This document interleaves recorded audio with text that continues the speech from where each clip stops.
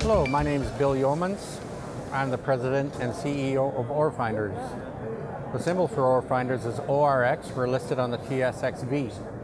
We went public in December of 2012. We raised $5 million at 50 cents, right when gold was $1,750.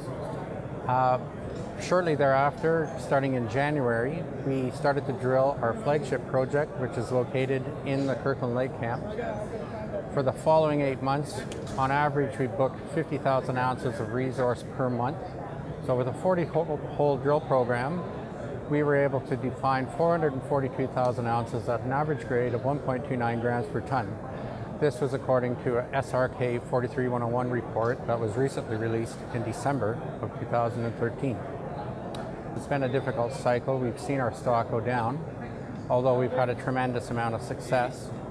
We've averaged $6 an ounce is our average cost for discovery in the Kirkland Lake camp.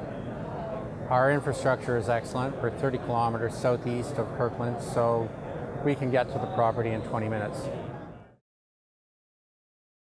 At this time right now, what we're doing is preparing for permitting for the deposit. We are a unique junior in that we have a stockpile of mineralization that was left behind from our previous operators.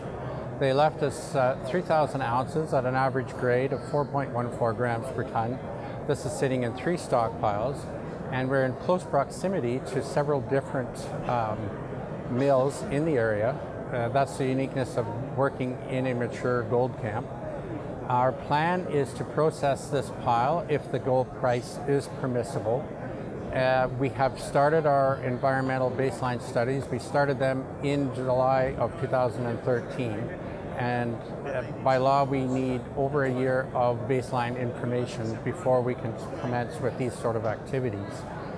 In conjunction with that, we have a road that is being put into the property.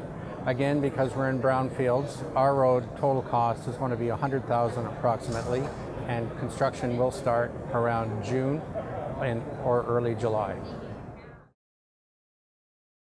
For myself, our company's strategy has been to work in brownfields exploration environments where infrastructure is in place and exploration costs are low. Our average cost for drilling was $78 per meter, and we are able to tap into the local skilled labor forces in all our projects. So we don't have camps or people in hotels. We don't need planes or helicopters. So all of our ground money is spent directly on developing the ore bodies. Now, other companies that are doing a similar thing, one in particular that I like is TerraX, and they're located in the Yellowknife area, and they're developing projects in a similar strategy to us. They're in mature gold camps. They can drive to their properties. There's a tremendous amount of history there they can tap into. In our case, we were able to utilize 200 previous drill holes from other companies. I believe TerraX is doing something very similar.